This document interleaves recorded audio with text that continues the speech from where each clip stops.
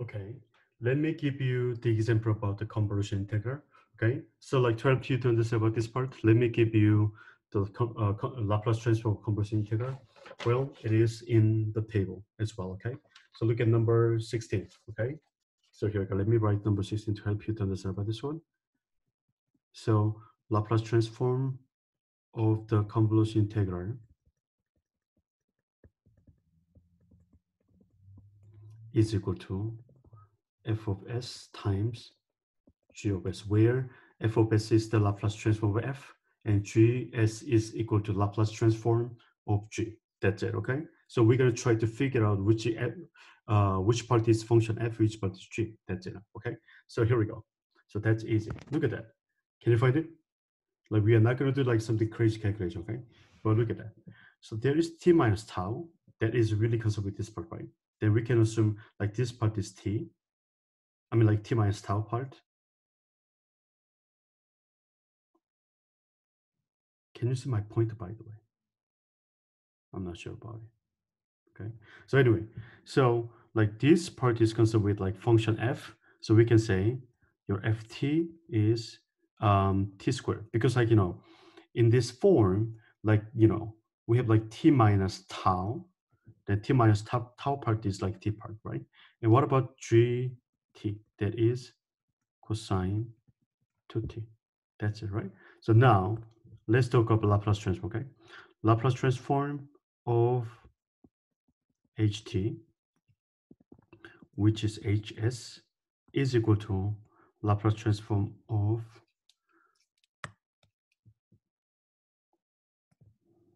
integral 0 to t f of t minus tau square, oh no, t minus tau and g tau d tau, right? Then we know about this by the number 16. It is equal to f of s times g of s, where your f of s is Laplace transform of function f of t, and g of s is Laplace transform of g of t. Okay, and let me try to find this guy. Okay, what is the Laplace transform of t? It's Laplace transform of f of t is t squared, and we can easily find this on the table, which is number 3. Okay, then the answer is 2 over s cubed. What about this guy? Laplace transform of gt cosine t. So look at number 6. Then that is equal to s over squared plus 2 squared. Is okay? So now we're going to plug in this one into there. Okay? So finally, I can say h of s equal to f times g, right? Which is 2 over s cubed s over s squared plus 4.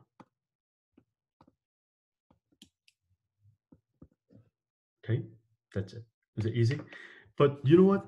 Like the more important part to practice on, then I mean, like a more important part than like just like sort of this kind of practice. Like you have to understand. Like look at your h of s. It is exactly product form, right?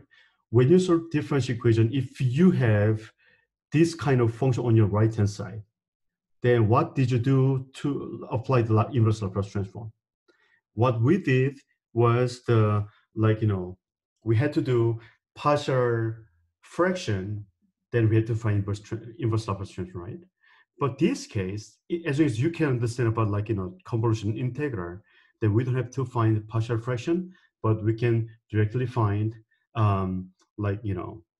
your inverse Laplace transform by the convolution integral, right? That is main part of this one, okay? Does it make sense?